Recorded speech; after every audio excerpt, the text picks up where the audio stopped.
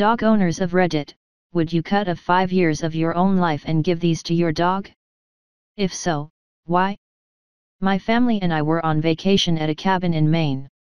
Got caught walking up from the lake by a bear after dark. Couldn't tell it was a bear until it stood up and the motion light turned on. It was standing over 6 foot tall between us and the cabin. It fell forward onto its front feet, huffing. It made a noise like a dinosaur. Who shit my pants? Without a sound, my lazy shit dog launched an attack from behind the bear. I'm tearing up thinking about it. I ran the kids into the cabin, grabbed the rifle and spent the next 5 minutes running through dark woods, trying to follow the sounds of my growling dog and a furious bear. The growling stopped and I could hear the bear running off through the woods. My dog's name is Daisy. She's an English Bull Terrier. She was 15 years old at the time. It took 2 hours to find Daisy after the bear ran off. She had what looked like road rash along her sides, her hip was broken and her leg was crushed. She was curled next to a tree with her tail thumping the ground. Her white fur all shades of red and pink.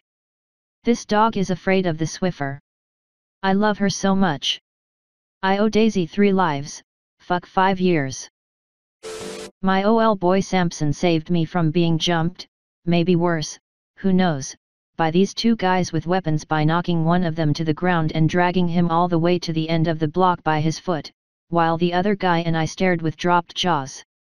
Another time, he helped me de-escalate a crazy situation where I was being robbed at gunpoint in my house. He walked into the room, and one of the guys with a gun took his gun off me to point it at Sam. He told me to call off my dog, so I told Sam everything was fine, and to stay put. He sat down, but it was obvious he was spring-loaded and ready. He never took his eyes off me. I then told the guy to put this gun back on me, because if he shit my dog, I would make him shoot me. Then I told them since they had what they came for, they should leave before things got ugly. I'm fairly certain my subtle confidence plus Sam's steady presence are what led them to leave. I praise him constantly for his discernment. I easily owe him 2 lives, and would happily give him 20 of my years, if I could. Animals are incredible things. My dog was a hunting dog, his breed is used for hunting wild pigs, and he was scared of our cat, who is 5 pounds of fluff. Said cat was terrified of the rain and would spend storms camps out in a bathroom cabinet. But when someone tried breaking into our house, both of them were at the front door, heckles raised and ready to tear a strip off someone should the door open. They were not friends, but they were definitely teaming up that day. It really is amazing how they seem to know too. My Labrador loves people. She absolutely loves them. She will take pets from anyone, and when I've taken her to the dog park she just runs from person to person looking for attention. But one time, one of our roommates was being weird and fumbling with his key in the door, and that dog let out the most awful snarl I have ever heard. As soon as he came in, she was fine, but she was going to be damned if she didn't try to scare away the guy she thought was suspicious. My mom had a Labrador that was amazing. She would follow her around and be with her all the time. She loved going for rides in the car. She loved people as well.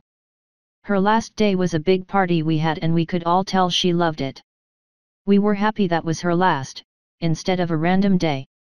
Before I was born, she had her son, 7 at the time, older brother, out to get mail. A guy in a book truck comes up to the driveway and asks if she wanted to buy books.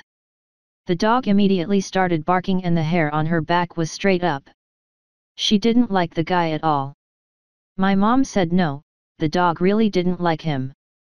She thinks he probably would have kidnapped my brother or other things. We also lived in a farmland area, so our neighbors were pretty far away. We moved now. Animals in general are amazing and should be treated better by everyone. My husband had a cat as a kid that was a total mama cat to him and his sister. She was super protective of them, to the point she would actually follow them to school, and Mill would get a call saying please come get your cat. She's disturbing class again. I guess one day there was a neighbor who forgot to close his gate and his Doberman spotted Hubs and Sil walking to school and decided to after them. As they tell it, the dog was growling and snarling at them and they ended up backed into a corner of a fence. Suddenly out of nowhere they hear a www growl and out springs their 6 pounds tabby cat from a bush like a flying squirrel. She landed on the dog, scaring the living crap out of it, so he took off running.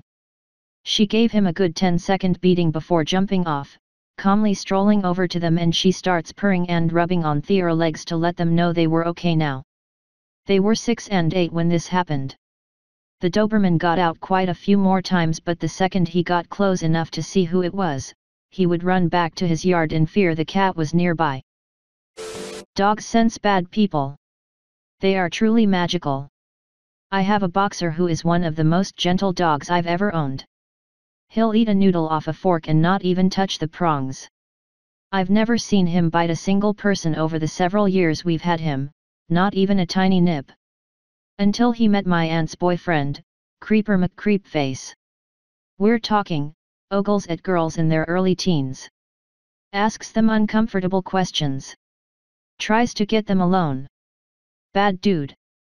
He met my dog for the first time a few months ago.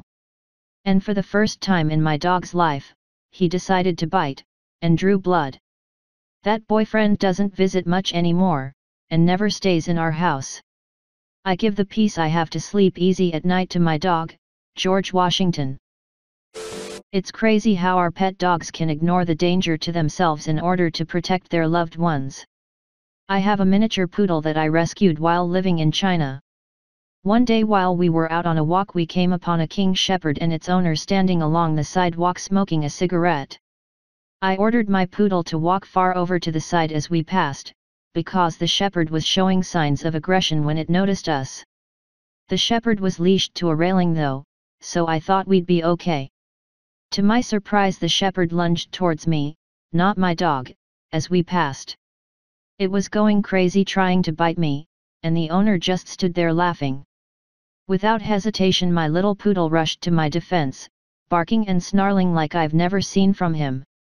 I had to scoop my dog up and get us both out of there, but he was totally willing to die in order to defend me. I'd easily give my boy 5 more years, as each day he's with me makes my life better and more enjoyable.